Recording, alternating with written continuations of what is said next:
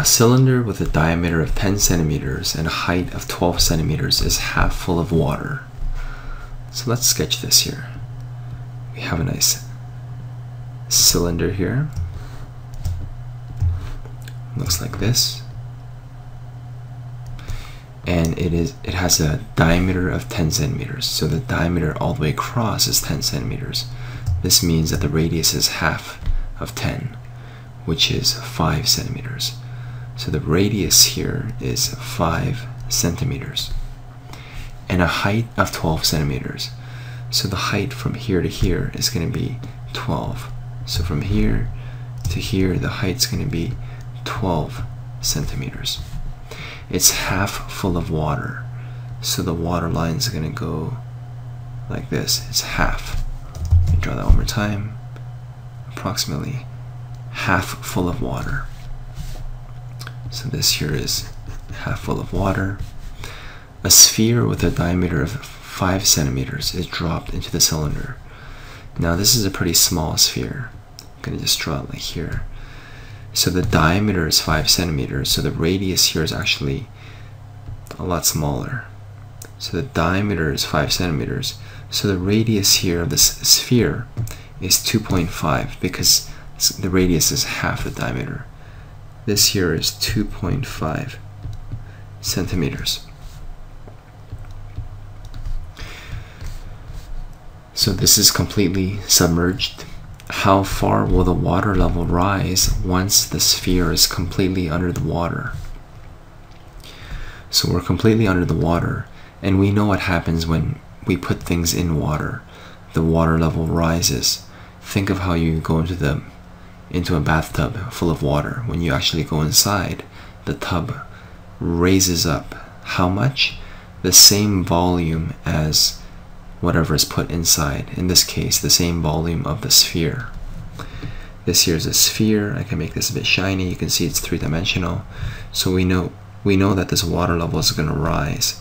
So the water level is going to rise just a little bit, not too much. And so we have this nice cylinder. That's what this shape is. This shape is going to be a cylinder. How far will the water level rise once the sphere is completely under the water? So the question is, what is this H value?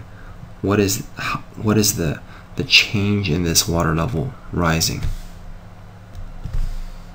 Being able to solve this H value of this inner cylinder, and I made this cylinder yellow just to show that this here is a little mini cylinder.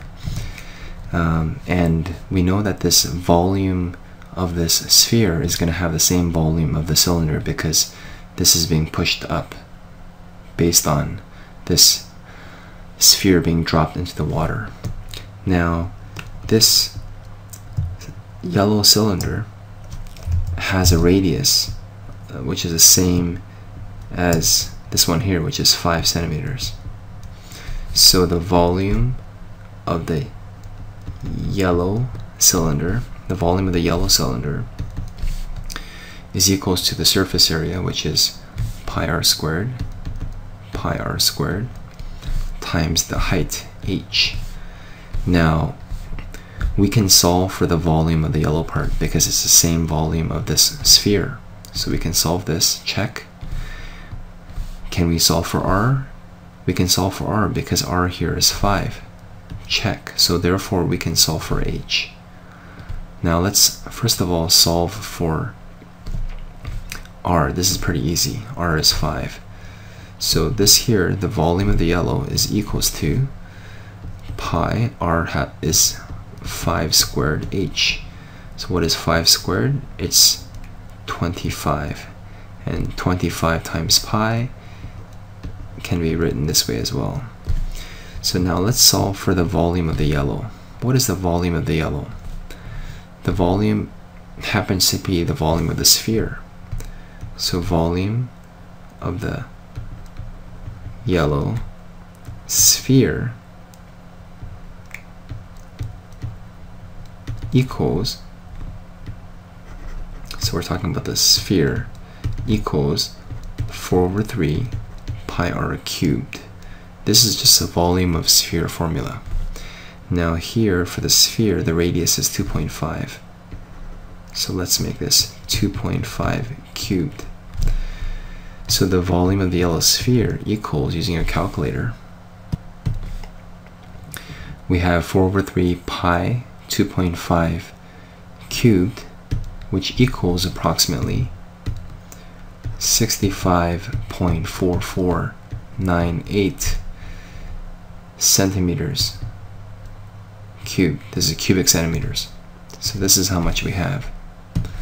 So now we solved for the yellow volume, and that's the volume of this yellow sphere happens to be the same volume of this imaginary mini yellow cylinder, and so we have 65.4498 is approximately equals to this value here, which is 25 pi h. And so we can solve for this h value, which is what the question is asking. Solve h. H is approximately equals to 65.4498 divided by 25 pi. So we bring up the previous result from our calculator, 65.4498-ish, all divided by, so I'm going to press divided by, and I'm going to use brackets, 25 pi. These brackets are very important. Enter. And so the final answer, h is approximately equals to 0.83. And we're talking about centimeters as a length. So the final answer here is 50B.